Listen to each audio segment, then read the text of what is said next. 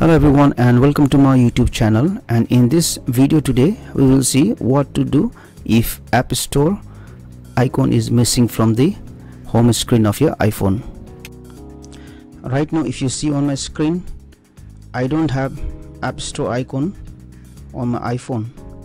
So let us see how to fix this problem.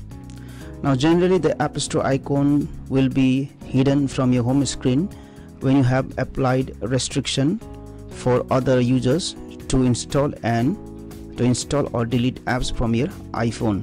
Let me see how. Let's go to settings, general, restrictions,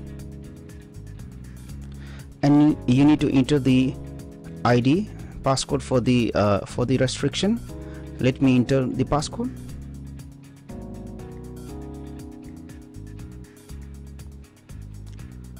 So once I enter the passcode, I am into this screen. Scroll down. Now if you see here, right now installing apps and deleting apps is disabled. That means other users who will use this iPhone won't be able to install and delete apps. Let me enable this one.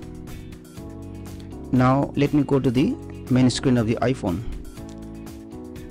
Now as I go to the main screen of the iPhone, I can see that the App Store icon is again visible on the home screen. So this is the reason why the App Store icon is hidden from your iPhone and how to fix it. Thank you for watching this tutorial. Please like, share and subscribe to my YouTube channel for more tips and tricks.